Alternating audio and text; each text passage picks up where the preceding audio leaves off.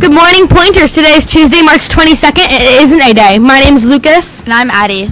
Please stand for the Pledge of Allegiance. I pledge allegiance to the flag of the United States of America and to the republic for which it stands, one nation, under God, indivisible, with liberty and justice for all. At Sparrows Point Middle School, we have pride when we practice safe behaviors, respect ourselves and others, interact with empathy and inclusivity, demonstrate responsible citizenship, and exercise high academic standards. We would like to wish a happy birthday to Nolan C. and Spencer D. Now, Ian, what's the weather?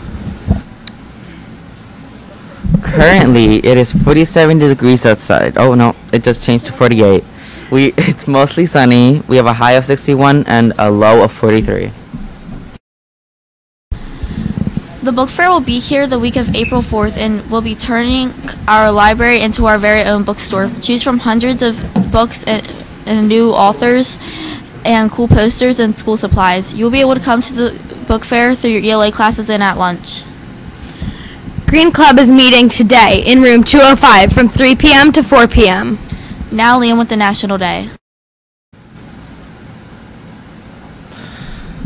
Today is National American Diabetes Association Alert Day, National 3D Day, National AG Day, National Bavarian Crepes Day, National Goof Off Day, and National West Virginia Day.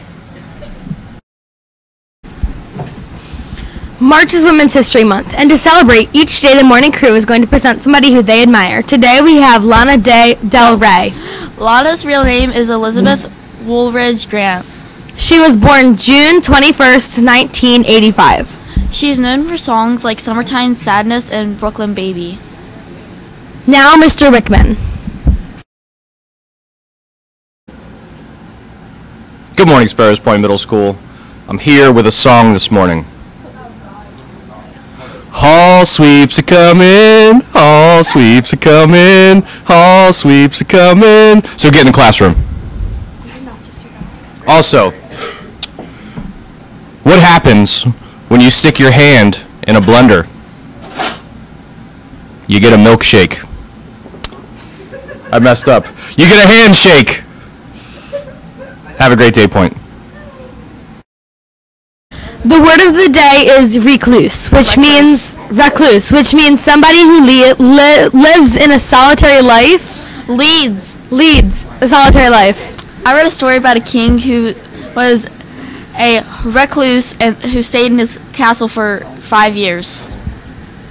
What do you call a bagel that flies? A plain bagel. Have a fabulous day, Point.